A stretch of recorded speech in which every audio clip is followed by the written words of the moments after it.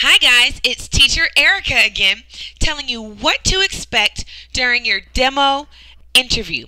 Now this is the very first step after you've sent in your application.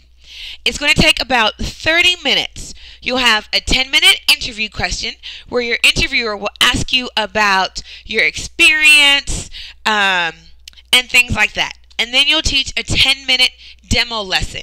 You will have a chance to preview these slides before it's time to actually interview with that lesson. My suggestion, as always, is to know these slides backwards and forwards. Then the last 5 minutes of your interview will be a kind of wrap-up and reflection with your interviewer. I suggest asking, what can I do better? Or what things did I do well, things like that, so that way you can apply all of that knowledge and take it onto your Mock 1 lesson, which will be your next step in the interview process. Now, with your interviewer, you want to make sure that you're fun and energetic. You want to make sure that you are prepared. You might want to have some props. You want to be friendly. Make sure when you're teaching that you're using basic words. Keep everything very, very simple and speak slowly.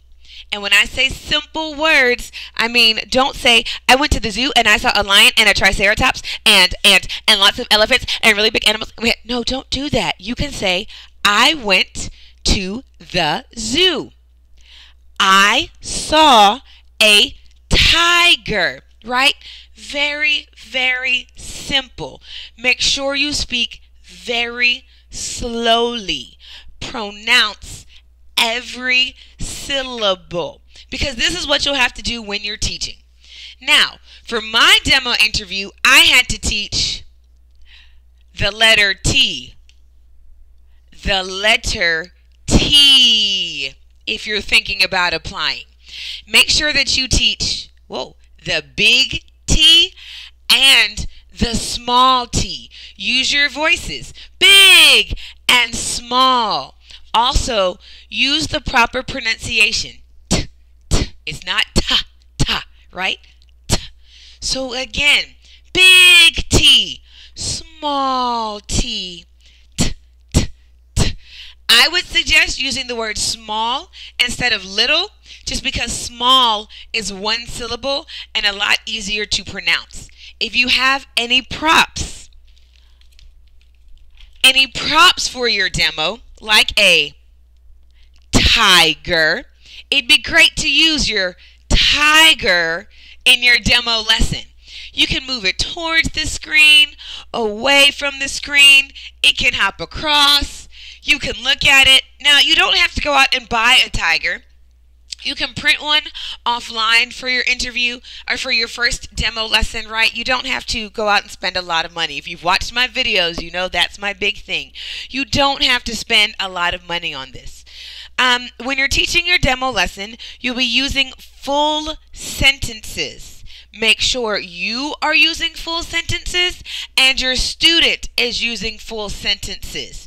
You'll say things like, what is it? It is a tiger. Tiger. Or, what do you see? I see a tiger. And then that's you waiting to make sure the student repeats it. You want the student to be speaking as much as possible. That's something that they're looking for in the interview. Now I'm going to speed up here because you know I want to keep all of my videos to 5 minutes or less. So make sure you look alive, have good lighting. You don't want to be in the shadows so that way it's hard to see all of your facial features. If you don't normally wear makeup, I suggest maybe putting on a little bit of something just so you look nice and alive. Your interview may be during the middle of the night because remember that your interviewer is in Beijing. So it might be a little bit harder to keep the energy up, but make sure that your energy is up, up, up, up, up. An orange shirt is not required, but it can't hurt, right? Lastly, have fun. Be yourself.